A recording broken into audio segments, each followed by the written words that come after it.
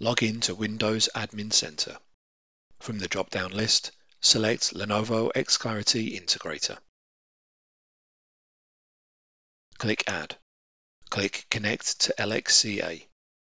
Enter the LXCA IP address, username, and password. Click Submit. The process of connecting to LXCA will begin. When complete, the LXCA connection will be displayed. From the drop-down list, select Server Manager. Select the server managed by LXCA. Select Lenovo XClarity Integrator. A summary page will be displayed. You can check the details of the managed server, such as installed devices, warranty information, system inventory, alerts, and logs.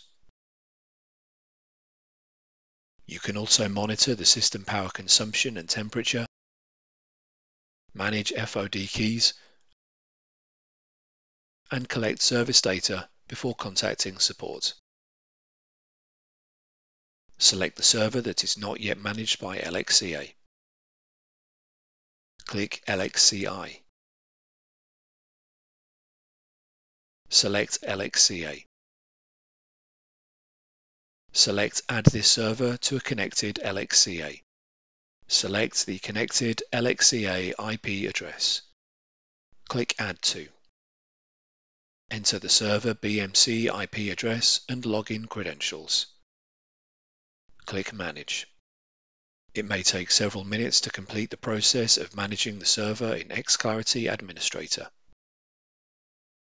When complete, you can check the details of the managed server. Select Cluster Manager.